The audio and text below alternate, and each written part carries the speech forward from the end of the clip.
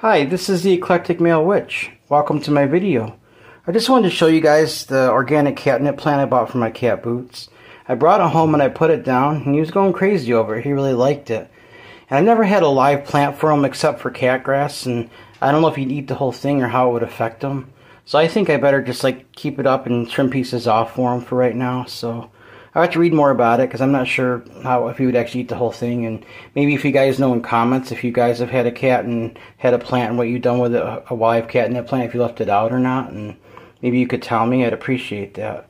Alright, please subscribe to my video and hit the bell notification icon to be alerted for my future videos. Thank you for watching my video. This is the Eclectic Male Witch. Blessed be.